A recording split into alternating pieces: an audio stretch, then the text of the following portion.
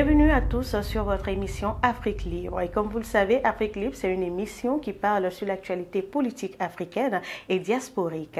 Et je suis avec mon co-présentateur Senami Kosiwede. Bonjour. Bonjour Maoulé. Vous allez bien? Ça va. En plus de vous, nous avons sur ce plateau notre chroniqueur politique qui n'est plus à présenter. Il s'agit bien évidemment de Kemi Seba. Bonjour, vous allez bien? Bonjour Maoulé. Ça va? Ça va super bien. Alors aujourd'hui, on le fera sur deux thématiques. Le premier, on parlera des propos de Kagame sur le génocide qui a eu lieu dans l'Est de la RDC. Et dans un deuxième temps, nous parlerons du sommet qui a visé sur l'économie africaine. Le président rwandais Paul Kagame, dans son interview donnée sur RFI et France 24 récemment, a nié en bloc que des crimes ont été perpétrés dans l'Est RDC, mais surtout la participation du Rwanda dans ces 10 crimes. Ce qui a d'ailleurs entraîné une vague d'indignation générale, dont celle du président congolais Félix Tshisekedi. Alors, nous allons demander à notre chroniqueur Kemi Seba quelle est sa vision sur la question. À travers cette affaire, j'aimerais qu'on réfléchisse tous en tant qu'Africains sur notre devenir et sur ce que signifie la réussite, le développement. Monsieur Kagame, j'ai observé cette interview et à un moment donné de l'interview sur France 24 et RFI, j'ai eu envie de casser mon écran. Monsieur Kagame nie la participation de troupes rwandaises à des crimes en RDC. Monsieur Kagame nie même l'existence d'un génocide en RDC. Ce qui est intéressant de souligner, c'est que le Rwanda est le premier pays exportateur de coltan. Le premier. J'ai une question simple à poser. Est-ce que le Rwanda produit sur son sol du coltan? La réponse est non. Pas suffisamment, si c'était le cas, pour être le premier exportateur de coltan. Si vous dites que vous êtes les champions d'exportation d'un produit et que ce produit-là, vous ne le produisez pas, ça veut dire que vous le prenez ailleurs. Où se trouve le coltan en majorité en Afrique? Ça se retrouve à l'est de RDC, au Kivu. Dans ce Kivu, un génocide a été perpétré. Des hommes et des femmes, par milliers et milliers et milliers, ont témoigné. Ce génocide, contrairement à ce qu'on veut nous faire croire, continue aujourd'hui. Les survivants de ces viols, de ces drames, témoignent de présence de milices rwandaises qui sèment la terreur, qui tuent, qui détruisent, qui assassinent, qui violent, qui pillent. Ces milices-là n'agissent pas aveuglement, elles sont dirigées. Dirigées par quelqu'un qui a tout intérêt à ce que cette région soit déstabilisée. Parce que quand le chaos règne, c'est là où vous pouvez piller. C'est comme ça que le colon a fait, et c'est comme ça que le régime Kagame fait de manière bien plus violente encore vis-à-vis de ses propres semblables africains. Alors quand M. Kagame met en doute le propos du docteur Denis Mukwege, en disant que le docteur Denis Mukwege, parce qu'il a reçu le prix Nobel de la paix, je ne veux pas cacher, je fais partie des gens qui, lorsque j'entends que quelqu'un reçoit le prix Nobel, quand on sait aujourd'hui la forfaiture et l'escroquerie que symbolisent ces titres internationaux, je prends toujours du recul, voilà, je suis toujours entre guillemets sceptique sur ces titres, mais pas sur la qualité du docteur Denis Mukwege, parce que même un aveugle saurait voir le travail historique et extraordinaire qu'il fait. Mais quand Kagame, le président Kagame, dit que le docteur Denis Mukwege est manipulé par des forces invisibles qui se servent de lui pour attaquer le régime Kagame, des forces invisibles qui lui auraient donné le prix Nobel de la paix, j'ai envie de questionner M. Kagame en disant ces forces invisibles, c'est lesquelles? Celles qui ont placé Kagame là où il est? Celles qui ont poussé Kagame à pouvoir déstabiliser la sous-région pour se partager les richesses en tant que telles de cette sous-région? Parce que Kagame n'a pas fait relever le Rwanda du chaos jusqu'à aujourd'hui gratuitement. Ça s'est fait d'une certaine façon, avec une certaine méthodologie. Ça s'est fait avec le conglomérat britannique, états-unien, israélien. Pourquoi M. Kagame n'en parle pas? Quand il parle des forces invisibles, de quelle force parle-t-il? Aujourd'hui, il y a des millions de femmes, des millions, qui ont été violées dans cette région. Aujourd'hui, il y a des milliers, pour ne pas dire des millions, et il faut le préciser, oui, des millions de personnes qui ont été assassinées dans cette région pour voler le coltan, pour détruire cette zone. Donc, M. Kagame fait du révisionnisme. Il prétend que ceux qui disent cela sont dans une stratégie ou de la théorie du double génocide, en disant qu'il y a eu un génocide d'un côté et qu'il y a eu un génocide de l'autre, et il balaye ça d'un revers de main. Mais si, il y a un génocide en RDC. Et M. Kagame a une très grande responsabilité dedans.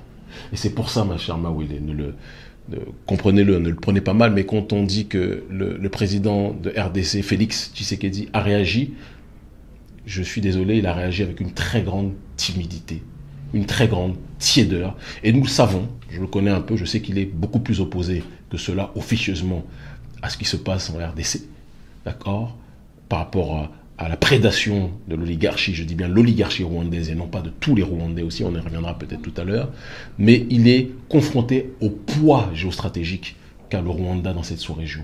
Mais je dis, en tant que panafricaniste, on ne peut pas prôner le développement en assassinant, en violant, en détruisant ses semblables africains.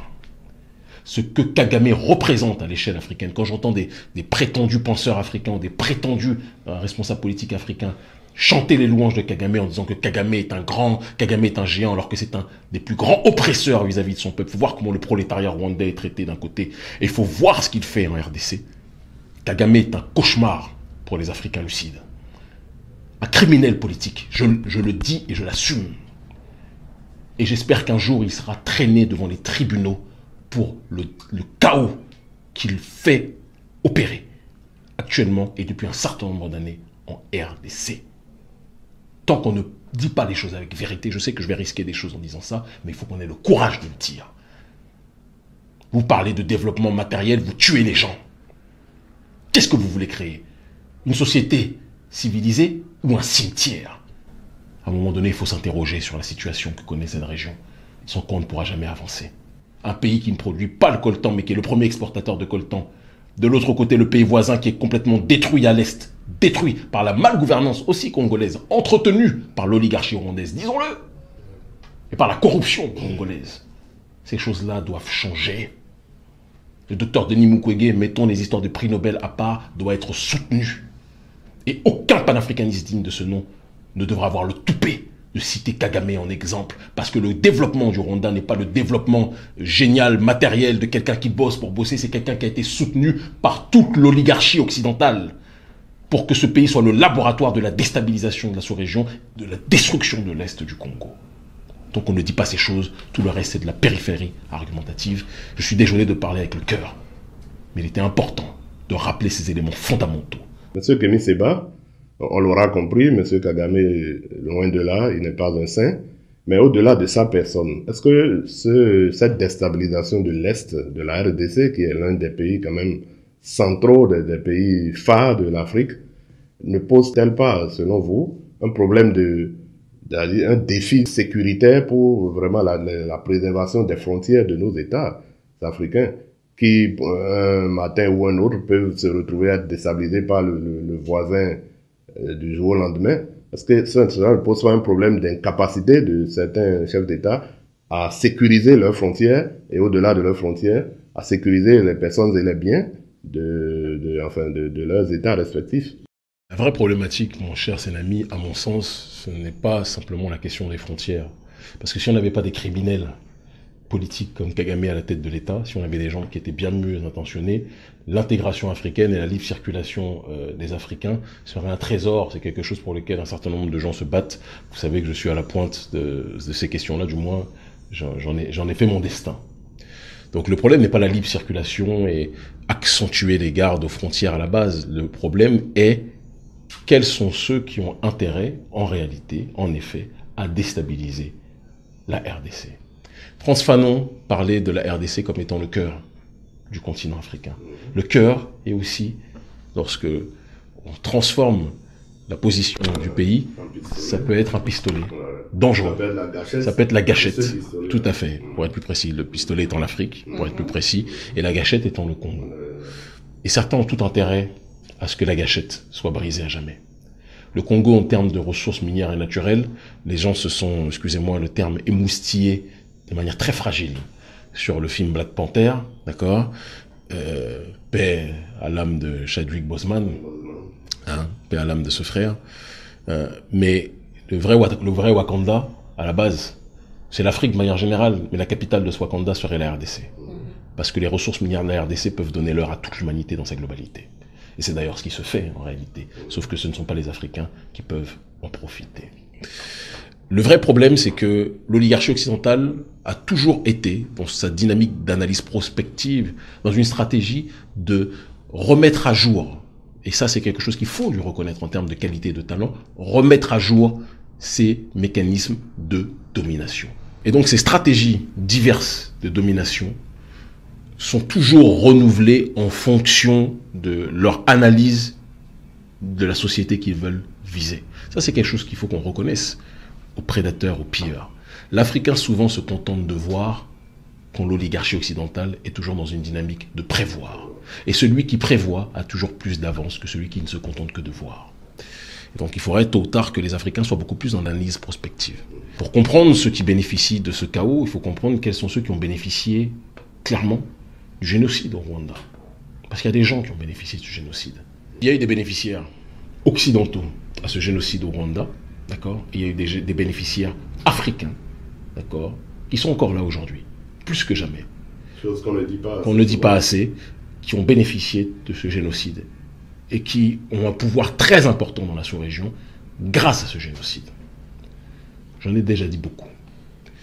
Par rapport à cette situation, c'est en comprenant le mécanisme de ce génocide au Rwanda que l'on peut comprendre ce qui se passe là-bas. Parce que les bénéficiaires du génocide au Rwanda sont les mêmes qui sont en train d'opérer un génocide à l'est de RDC. Si on ne comprend pas cette équation, il vaut mieux éteindre sa télé, fermer ses livres et aller se reposer. Une civilisation est détruite par l'extérieur que si elle est rongée de l'intérieur.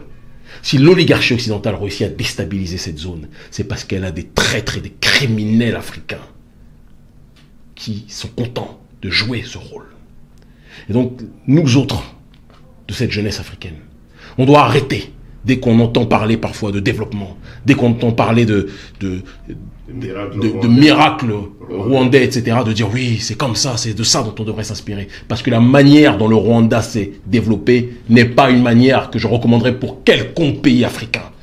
Le Rwanda sans les États-Unis, sans la Grande-Bretagne, sans Israël, ne serait pas ce qu'il est aujourd'hui. Le Rwanda sans la destruction et le viol de millions de femmes en RDC ne serait pas ce qu'il est aujourd'hui. Et à ce sujet, si vous le permettez, je terminerai par là.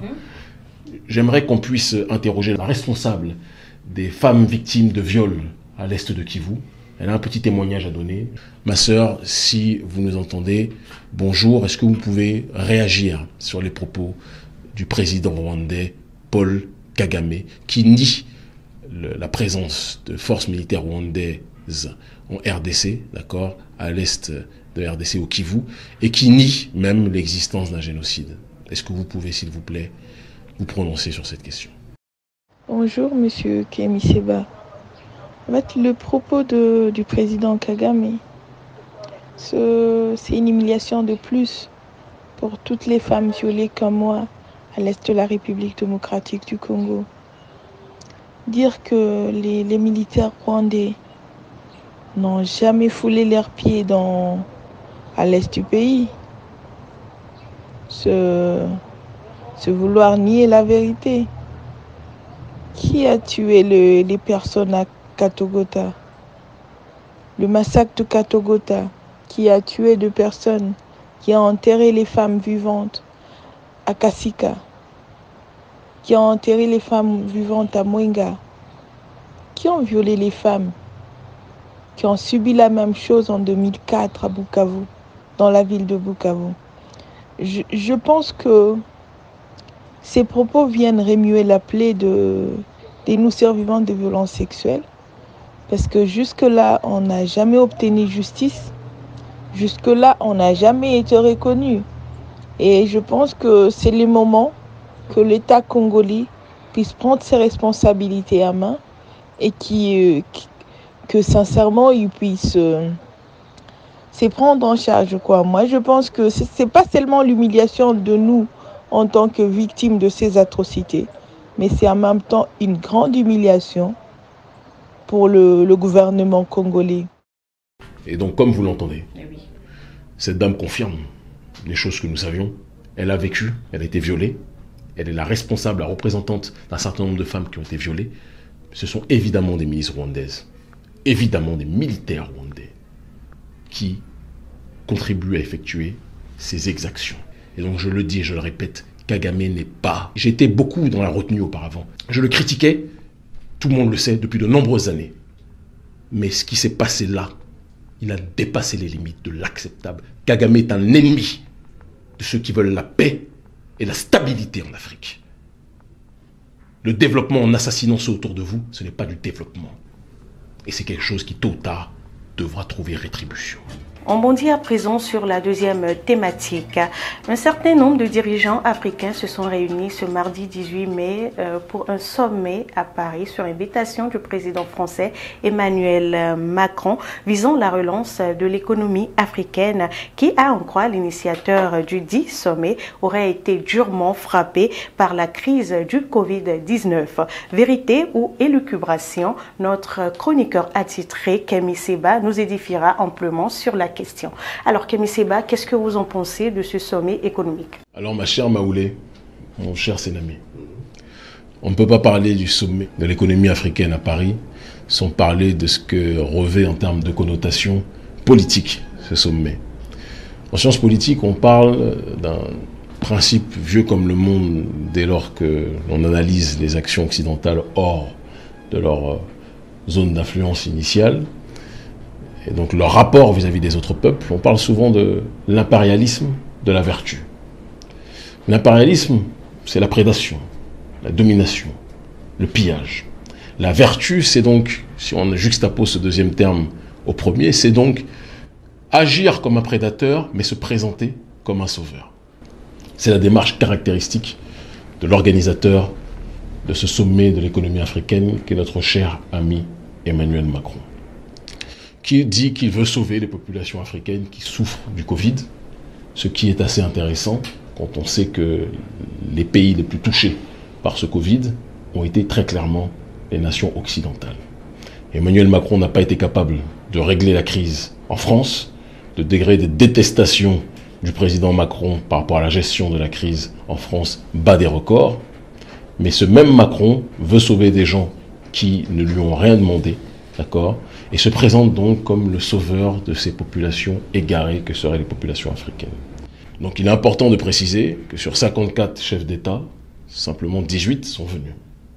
Ce qui sous-entend quand même que malgré toutes les critiques qu'on peut apporter à bon nombre de dirigeants africains, une grande partie commence à se dire que la France, qui n'arrive pas à se sauver elle-même, ne peut pas avoir l'arrogance de venir donner des leçons au reste des pays africains. Ça, c'est un premier point important. L'autre point, c'est que derrière la stratégie de Macron se cache un mécanisme particulier, mais qui en même temps a été tellement usité par l'oligarchie d'Occident, qu'il est important que la population africaine puisse l'intégrer complètement, et donc par conséquent, voir de loin venir les forces prédatrices occidentales vis-à-vis de leur rapport aux Africains. On parle de dette, on parle de la possibilité d'offrir les DTS, ce qu'on appelle les droits de tirage spéciaux, qui sont l'équivalent d'une planche à billets offerte, entre guillemets, par le FMI aux populations africaines, ou du moins aux dirigeants africains, soyons aussi précis.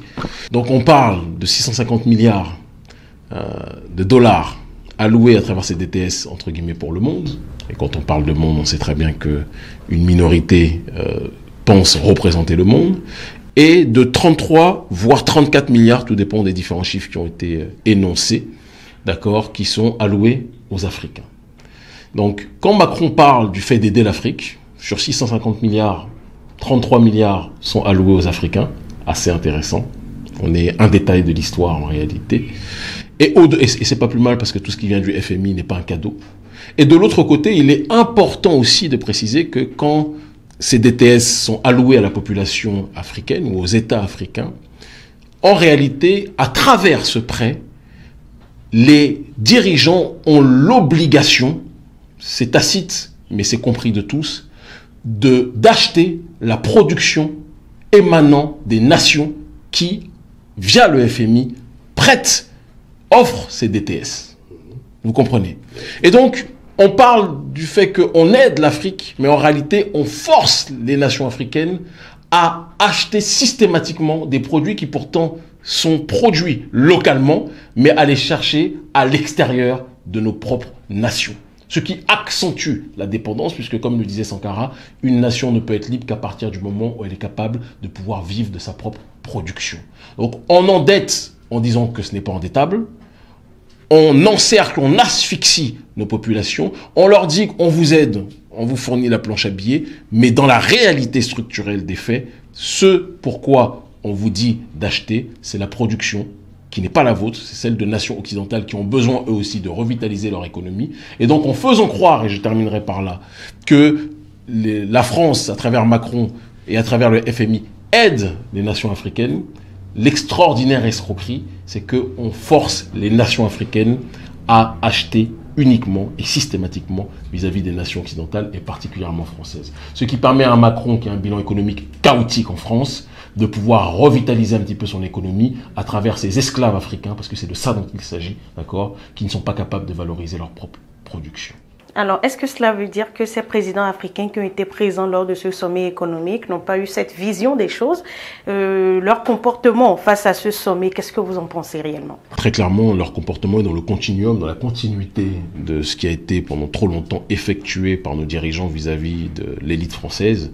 Il y a un syndrome de Stockholm réel, qu'il faut noter, qui est sans doute lié aussi aux accords de coopération, entre autres, et qui pousse nos présidents, nos dirigeants, une partie d'entre eux en tout cas, notamment les francophones, beaucoup plus régulièrement, à ne voir le monde qu'à travers la lorgnière de la France.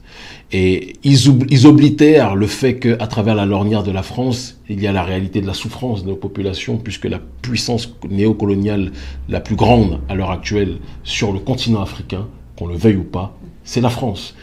Et sur un certain nombre de sujets, une sorte de strangulation par le terrain économique à travers le franc CFA, à travers les bases militaires, à travers la politique de prétendue coopération qui aura été une politique de cooptation. On se retrouve dans une situation où aujourd'hui, n'importe quel dirigeant lucide comprendrait que la France est une pieuvre et non pas un ami. Malheureusement, on a des dirigeants qui ont aussi un certain nombre d'avantages à travers justement cette collaboration, cooptation avec la France. Et ceux qui sont simplement désavantagés, c'est la majorité de la population, le prolétariat africain. Au-delà de la France, est-ce que vous ne pensez pas que les pays africains également ont quand même néanmoins besoin de financer leur développement? Et je disais donc au-delà de la France, ont besoin d'institutions de Bretton Woods telles que le FMI, le Fonds monétaire international, pour leur allouer des sous afin de financer leur développement. Et d'ailleurs, les pays développés, dont la France, recourent aussi à ce même FMI pour le financement de son développement. Et on parle aussi d'un diagnostic de 2,1% du PIB africain qui aurait connu de recul suite à la crise de Covid-19. Donc, est-ce que la France mise hors du jeu? Est-ce qu'il n'y a pas un réel besoin de financement, de développement de l'économie africaine qui ne saurait venir que d'institutions telles que le FMI? Thomas Sankara répondait de la plus belle des manières en disant que les accords de Bretton Woods qui ont entraîné justement la création du FMI et d'un certain nombre de structures internationales ont été effectués pour pouvoir être dans une dynamique de donner la sensation, comme je l'ai énoncé auparavant, d'aider les populations pauvres, alors qu'en réalité, à travers cette pseudo-aide, il y a le processus du surendettement et de la dépendance économique effectuée vis-à-vis de la production des nations qui sont les nations qui, quelque part, orientent la politique du FMI. Le FMI n'est que la résultante de ce qui s'est passé après la guerre mondiale. Cette guerre mondiale a donné des vainqueurs. Parmi ces vainqueurs, il n'y avait pas d'Africains. On dit toujours que main qui donne, main qui dirige. Ceux qui ont contribué au FMI, ce sont les nations occidentales. Les nations occidentales se sont débrouillées pour que, et on en revient à ce processus de l'impérialisme de la vertu, et c'est très important que nos téléspectateurs l'entendent, qui permet justement que, à travers ce genre d'organisme où on donne la sensation d'aider, on pousse les nations africaines à ne, quelque part, consommer qu'à travers les nations financières de ces institutions internationales, notamment le Fonds monétaire international.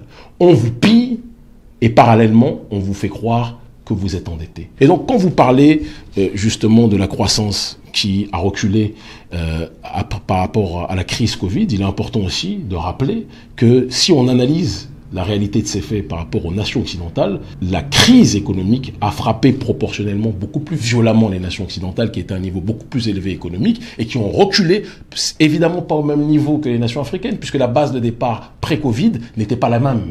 Donc le véritable problème, ce n'est pas la crise Covid, c'est la situation avant ces réalités. Et j'en reviens maintenant en ce qui concerne le FMI. La France ne sollicite pas le FMI à la même fréquence que les nations africaines le fréquentent. Et la dépendance des nations africaines vis-à-vis du FMI n'est absolument pas comparable à la dépendance de la France vis-à-vis du FMI, qui d'ailleurs met ses représentants comme Christine Lagarde, entre autres, à la tête de ces institutions, et ils ont leur raison, ils savent pourquoi ils le font régulièrement, que ce soit la France ou les autres nations occidentales. Il est important de comprendre la mécanique géopolitique internationale pour analyser l'efficience et la pertinence du FMI. Comme je le disais initialement, le FMI n'existe que parce que les nations occidentales ont eu besoin de renouveler leur stratégie de pillage vis-à-vis de nos populations. Le pillage, parfois, c'est forcer celui que vous voulez voler à acheter chez vous, même quand il n'a pas besoin d'acheter chez vous. En achetant chez vous, alors qu'il a un certain nombre de membres de sa maison qui produisent ce qu'il achète chez vous, il appauvrit sa propre population et il accentue la dette vis-à-vis du prétendu donateur. Ce système-là, appelé l'aide, est en réalité du pillage déguisé. Il est important que les Africains comprennent que quand des gens se présentent en réalité comme des entités voulant vous aider, bien souvent, quand vous avez tout à votre disposition et que ces mêmes entités qui passent leur temps à vouloir vous aider prennent ce que vous produisez de manière bradée et vous vendent à prix élevé en moins bonne quantité ce que vous-même vous produisez localement, celui qui vous aide est en train, en réalité, de vous dépouiller. Et c'est une problématique réelle sur laquelle les Africains devraient réagir. On a des dirigeants qui sont paralysés du cerveau, qui ont une oblitération clairement du cerveau sur ces questions-là et qui ont été formatés pour ne pas être dans une démarche de demander cela. Thomas Sankara a dit qu'il fallait arrêter de payer la dette. Thomas Sankara a dit qu'il fallait prendre des distances avec le FMI et tous ces organismes. Le dernier discours où il a tenu ce propos, il a été assassiné quelque temps après. Ça doit nous donner une réflexion sur la manière de faire. Nana Akufo-Addo, à un moment donné, avait énoncé la nécessité de quitter le FMI parce qu'il savait que c'était du gangstérisme institutionnalisé. Il a par la suite dû se rapprocher un minimum de nouveau de cette institution, mais les dirigeants qui ouvrent les yeux sont très lucides sur ce genre d'infrastructure. On sait que c'est un mal sur certains points pour l'instant nécessaire, obligatoire, mais que tôt ou tard il faudra être capable de couper le cordon avec cette structure qui ne fait que contribuer à l'appauvrissement des nôtres. Les accords de Bretton Woods ont été effectués par les vainqueurs après la guerre mondiale.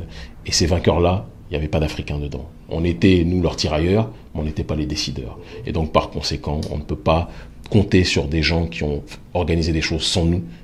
Dans l'optique de nous piller, on ne peut pas compter sur eux pour être dans une démarche de nous aider. Merci Kemi Seba, vous avez parlé avec beaucoup de passion sur ce sujet. Merci pour votre rapport à la question. Merci à vous aussi, Senomi, Kosewede, d'avoir partagé ce plateau avec moi. Et c'est la fin de ce numéro de votre émission Afrique Libre. On se retrouve la prochaine fois pour une nouvelle émission.